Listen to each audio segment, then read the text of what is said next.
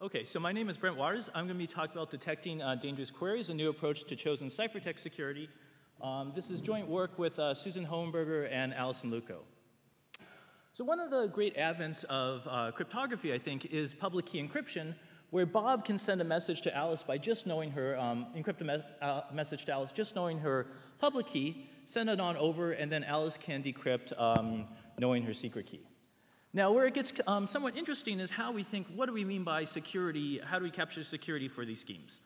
One way, maybe the first most natural one, is to think of some type of passive security, like a chosen plaintext attack, where we have our attacker at the bottom who's eavesdropping on the channel, gets the ciphertext, and tries to distinguish or figure out what's inside it. However, perhaps a more robust and useful model for security is something known as chosen ciphertext security, where an attacker can actually inject messages herself, and in particular might create a ciphertext, send it to Alice, have Alice decrypt it, and let's say somehow use this answer to help her in discerning what's inside that other message. Now, for a long while, we've actually been able to formalize these notions of security in terms of games. For example, in the indistinguishability and the chosen plaintext attack game, the challenger first sends attacker to a public key. The attacker will then pick two messages, M0 and M1 of equal length. Then the challenger flips a coin B, and it's going to encrypt the message M sub B under the public key. I'm going to call that CT star over there, the challenge ciphertext. And finally, it submits a guess B prime. And then we say the advantage of the attacker is the probability that B is equal to B prime minus 1/2. And in general, a scheme will be considered to be secure if this value is negligible. Now, for chosen ciphertext security, the pattern is going to be very similar in terms of this indistinguishability game like we had before, but we're going to also endow this attacker with more power in that he will get to send ciphertext to the challenger, and the challenger will decrypt them for him. So this will actually happen both before and after seeing the challenge ciphertext, CD star, with this one very important restriction that the challenge, after seeing CT star, he cannot actually ask for decryption of the challenge ciphertext itself, or else the game would be trivial to break. So that's chosen ciphertext security. Now, before I get into, okay, and then CCA1 is where we move the second oracle. Now, before I get into the results in this talk, I at least want to put in perspective what I consider to be the very big, grand, huge challenge of everything, which is can you take any chosen plaintext secure scheme and build a transformation to a chosen ciphertext secure scheme. Now, we know very little about this problem. It's still very wide open. But I don't know, I like to sort of, whenever I think of anything in this realm, I think it's important to kind of keep this bigger goal in mind. So while we haven't shown the bigger goal, there's been some notable results along the lines of figuring out chosen ciphertext security, only some of which I'm going to be able to call out here. For example, using non-interactive zero-knowledge proof techniques, we can build CCA security from trapdoor pairings, and the RSA assumption, and also so trapdoor permutations, RSA assumption, and pairings. But we don't know how to do it from DDH or lattices. Kind of something I grouped as Kramer-Shoup Plus starting, let's say, about 14 years ago in '98. We started knowing how to do it with DDH, Pallier encryption. More recently, I think Hoffines and Kiltz had an efficient factoring solution, and so on and so forth. And, but we didn't know how to do lattices. And then about 4 years ago or so, myself and Chris Piker introduced LawCTDFs, which could, in some sense, finish off the number theory, or at least we're able to prove it now under the main number theoretic constructions. Okay, one other piece of work I also want to call to note was this interesting problem proposed by Myers and Shalat a couple years ago. And they want to ask the question is, suppose I give you some scheme, which is, I'll tell you it's 1-bit CCA secure. That is, it can encrypt 1 bit, and it's CCA secure. And the question is, can we encrypt many bits, or n bits, and still get CCA security? And the first thing to notice is the thing I would think of when I first do this, okay, well, maybe we just append these together. And straightforward appending actually doesn't work. So suppose I want to encrypt 3-bit messages, and I just do it by, I call encryption scheme first to encrypt 1, then encrypt 1 again, and then 0, and I shove these all together, and I call these things the ciphertext. Well, it's a very easy attack. Let's say I flip the order, for example, of two of these. And now I have a new ciphertext, and if I query this new ciphertext and get the answer for it, it'll tell me how to break the original ciphertext. So this type of straightforward appending is very easy to break. I'll say in the Meyerschlot they actually did solve this problem, and they had what I thought were a lot of neat ideas. On the other hand, I thought they had some heavyweight machinery and it was perhaps a bit complex than it eventually needed to be.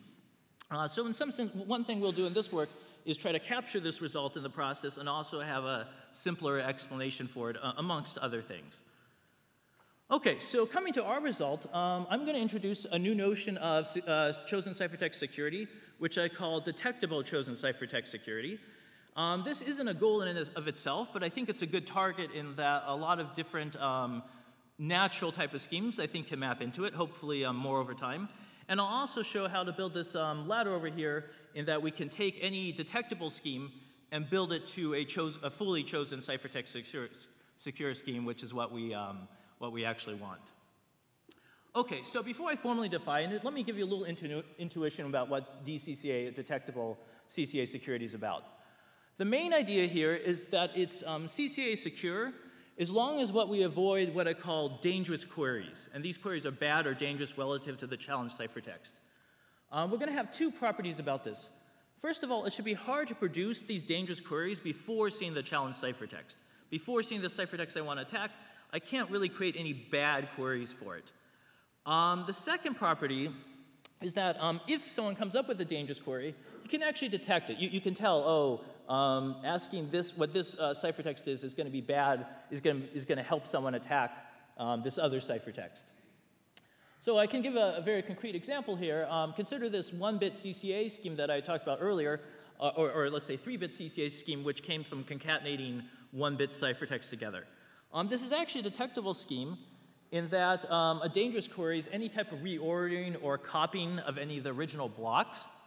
And you can see it's both hard to produce before you see the ciphertext that can't move around too much here.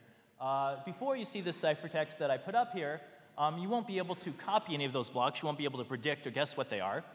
However, it's also very easy. You know, if CT star is my ciphertext, and I come up with another ciphertext which copies one of these blocks, just by comparison, it's very easy to tell if it's a dangerous query. So this is a very natural example, or an example from before, at least, that detectable captures. Okay, so getting a little more formal, a detectable encryption system will have the usual algorithms, setup, encrypt, and decrypt that we're all used to. And however, I'll also give also add something else to any detectable scheme, which would be a detection function f, which takes as input a public key, CT star, think of this as the challenge ciphertext, and CT, and outputs 0 or 1, 1 indicating if the query is dangerous, and 0 if it's not. All right, so the scheme is going to have two security properties. The first one is going to be this hard to predict property. I'm going to give you there's two versions of it. I'm going to give you a strong one. It says, suppose we give the attacker actually both the public key and the secret key, and then the attacker gives us a ciphertext and a message, and then we encrypt this message to come up with CT star. It should be hard for the attacker to come up with a dangerous query for anything where f of public key, CT, and CT star is equal to 1. This value should be negligible if it's secure. The main point here is that the attacker has to give the ciphertext that he's trying to make dangerous before seeing CT star. So it should be hard to come up with a dangerous query before seeing it. The second property is going to be a game a lot like CCA security, which I have up here, except for we're going to make one important change. Before we had this restriction that CT was not equal to CT star. Here we're going to replace it with the restriction that you can't make any dangerous queries in the second phase. Okay, so the two properties are that it's hard to create something a priori that's dangerous, let's say, and then an indistinguishability game where we just disallow dangerous queries. Now, I'll just remark that detectable CCA security lies somewhere in between full CCA security and CCA1 security. Okay, now what hopefully motivates it is that it seems like at least a natural target for multiple different things. First, probably the leading example, let's say, is this one bit to many bit that I talked about before, but it also captures some other things like tag-based encryption and what I loosely call sloppy or heuristic CCA, kind of to catch the idea, maybe if you try to make a chosen ciphertext scheme, and here's the bar for getting a chosen ciphertext secure, and you fall a little bit under it, it might still be detectable, so if you apply our process to it, you might be able to jump back up to what you want. I mean, I should remark that the middle one, there are other ways to boost this up to full CCA secure, but it's kind of, I think, neat that this thing captures all these notions. Okay, so now that I hopefully motivated why it's an interesting thing to study, let's see now how we actually can take a detectable scheme and bring it all the way to fully CCA secure. There's going to be three basic ingredients in building it. First, this detectable notion I talked to you about. Second is going to be chosen plaintext security, the plain thing. And the last one is what I call what's been called one bounded CCA security, which is CCA security if you just get one query. It doesn't matter whether it's before or after the chosen ciphertext. It turns out that these are all implied, we can get all these from detectable CCA. This direction is pretty trivial, and this other direction going to, I guess, your left has been done in previous work. Okay, and then another little thing I'm going to use for this talk is that I'm going to consider messages to be in 0, 1 star, and randomness to just be of length of the security parameter. So the random coins are just always n bits. This can be justified by PRGs. Okay, so let's see how the construction works. First, there's the setup scheme, which is fairly simple. We're just going to run the setup schemes for the one bounded CPA scheme and detectable scheme and come up with 3 public key, secret key pairs, which I call A and B keys, and also the inner key. And so the public key would be that triple of public keys, and the secret key is a triple of secret keys. Okay, so you just run the setup algorithm for each of them. Now, for encrypt, let's say we want to encrypt a message under the public key. We first start out by choosing 3 random values, which would be the random coins for the encryption schemes, which I'll call RA, RB, and RInner. Next, we're going to do some type of nested encryption eventually. I'm going to encrypt, so create what I call CIN, which I'll encrypt under the detectable scheme. I'll encrypt under that public key, and the message will be the main message itself, but I'm also going to encrypt these random values as part of the message, and the coins will be RIn. So these used here are actually not as coins, but more treated as a message. Then what I'm going to do is I have this inner layer. Now I'm going to create the 2 outer layers. So I'm going to take ciphertext A will be encrypted as under the one bounded key. I'll encrypt as the message CIN under randomness RA, and I'll create CB in a similar manner. So I'll encrypt CB in a very similar manner, and the ciphertext at the end will just be CA, CB. So this is what it looks like. The inner ciphertext is this yellow thing you see on the inside over here, and the CA is the green part, and CB is the blue part. So both of the CA and CB are encrypting this yellow inner part. Okay, so now let's see how we actually can do decryption. So to decrypt the ciphertext, what we first do is unwrap the left half, the A half of the ciphertext, and we get CM prime.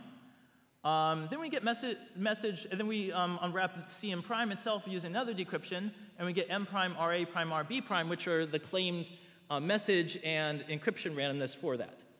After that, we're actually going to do sort of something like an integrity check. We're going to want to make sure whoever created the ciphertext did it in the legitimate way, or at least came close to it. So what we'll actually do is re-encrypt the 2 outer ciphertext and make sure that it's what we started with. So we'll get, okay, this guy is saying here, okay, I'm encrypting this CN prime under randomness RA. We can actually check that whether he did this or not. Since we have everything, we have all the randomness ourselves, we can actually do this. And similarly for RB. This is going to allow us to do, it's going to create a scheme where eventually in the proof, if we encrypt it from the left half or the right half, or decrypt it from the left half or the right half, no one could actually tell which one we did. Okay, so decryption, it looks like we unwrap the left half, then we unwrap that, just get this little part over here, and then we re-encrypt and test. Okay, so since I won't have a chance to actually prove, show the proof of the scheme or anything, I just want to give you a little bit of an intuition about the ideas of what's going on here. So the features of the scheme, they have some ideas from Meyer-Schalat, but it looks a little bit like a Noor-Jung 2-key system. Like, I'm going to encrypt this message, which happens to be the yellow ciphertext. I'm going to encrypt it under 2 keys using the NY 2-key paradigm. In the Noor-Jung paradigm, though, they made sure this was done correctly. It was very important that this wasn't faked, and they made sure of this by doing a non-interactive zero-knowledge proof, where you prove that you did it correctly, and before decrypting, someone would check this proof. Here we don't have NISIX. You know, we don't have that, but instead we check that the structure's there with this re-encryption mechanism that effectively checks the same thing. So here we're using embedded randomness instead of NISIX. Okay, so I guess what I tried to have here was a double-edged sword to mean that this idea of embedded randomness has good and bad. The good is we can get something like this this 2-key type of paradigm going on where we don't know which side we're decrypting. Someone can't tell which side we're decrypting from. The bad is encrypting in an encryption scheme. Encrypting your own randomness is usually sometimes a bad idea or a tricky idea, or can make things go wrong or broken, or at least make proofs very hard. So here it makes the question is somehow if we're going to use the outer ciphertext security intuitively at some point, it's weird to have its randomness embedded, and that's going to be kind of a pain for getting the proof to go through. Okay, so let me, I won't have time to give the actual proof itself, but I can try to give maybe just a little insight into it.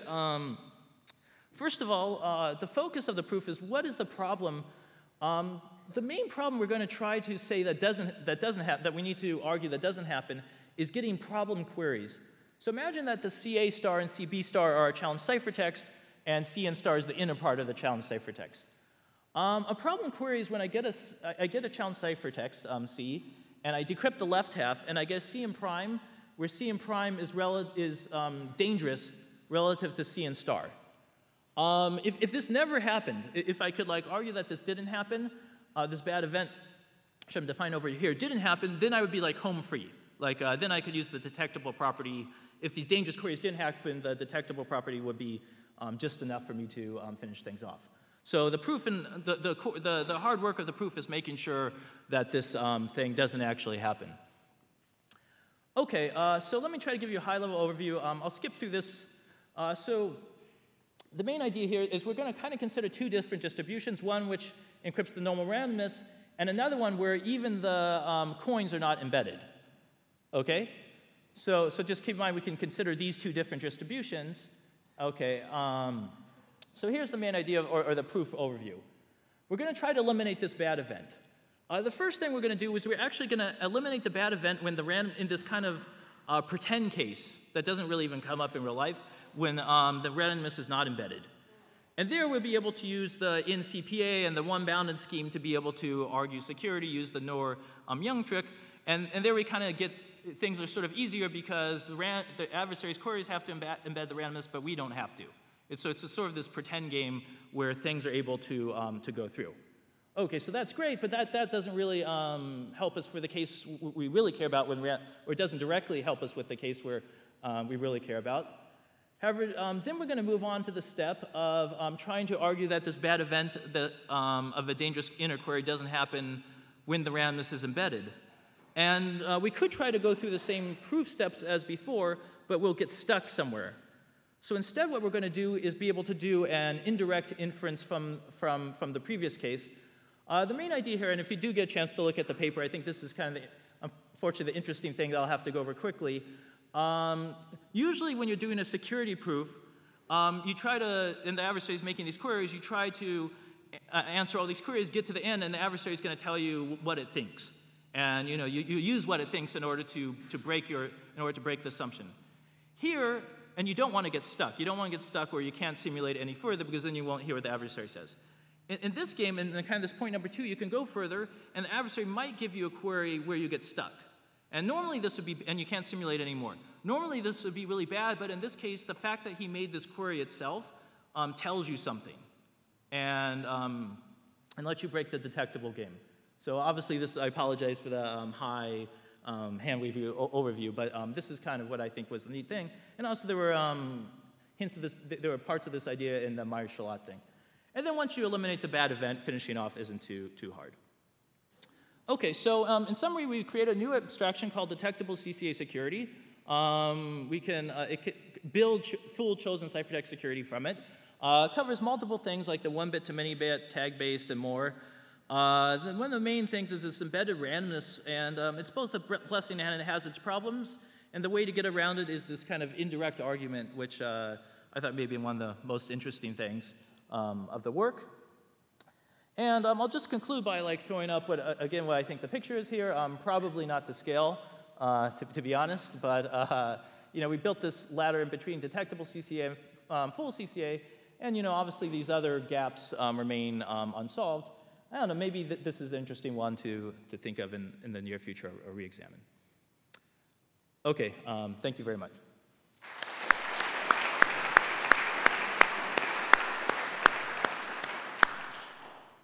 Are there any questions? Yes, Sarah? Do you have a construction of a DCCA scheme? Sure. Well, for example, I threw up tag-based encryption and cited many examples. I guess IK has one. I mean, there's many tag-based encryption schemes that I could plug in there. One interesting thing is even the PW, the Piker writers, when we first gave our LawCTDF paper, we first described CCA1 scheme. It happened to also be detectable. So a lot of the schemes that you might think of as just, and also Canetti, Hillary, Katz, they had a light version of their scheme. A lot of these things that you might think are only CCA1 happen to be detectable. Any more questions?